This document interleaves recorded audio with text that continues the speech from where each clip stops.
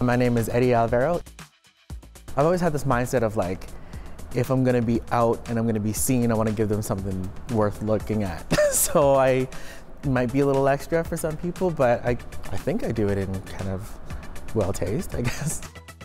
With these unpredictable Saskatchewan skies and prairies, I think you still have room to play with by getting a good base layer and then adding a few different options. That way you can still express yourself and still look good as long as it's all cohesive in somewhat.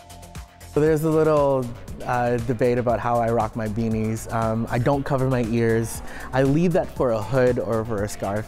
For me, that is more of the look that I kind of go with. It's not practical by any means. I just like the look of it better.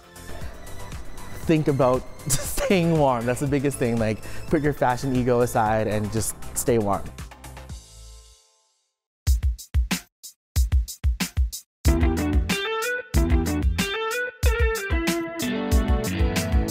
I am the owner and operator of TNA Vinyl and Fashion.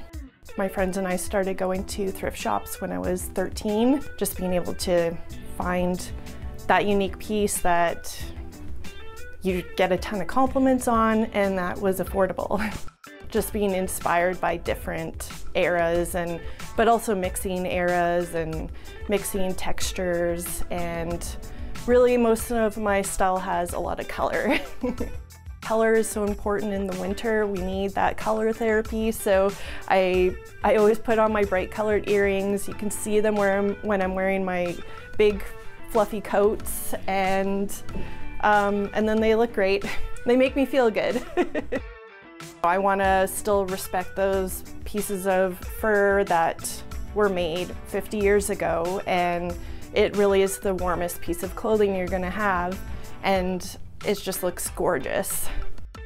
Because we live in Saskatchewan, it's not a sin to have a lot of coats for different for different occasions.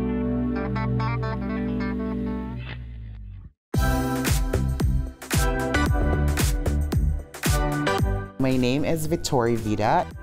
My personal style is pretty loud. I think I love the idea that when you come in, you get inside a room, you light up the room. I just feel like I want to have that aura, not just because like your fashion says it, but also like the personality that goes with it. I've been here for 5 years, straight from the Philippines. When I came here, I was like, oh my gosh, it's so cold, how am I gonna dress up? What I'm wearing is a bomber jacket, and I love this because I always like to break the monotony. Whenever I see people walking the streets with blacks and whites and grays, I think it just blends in with the whole winter thing. I like to break it somehow and bring some more color. I try to go for like the blings because I think that's me. I like to shine, and I think the world is my runway, and art can't be kept in one place. It has to be shown, it has to be showcased to the world.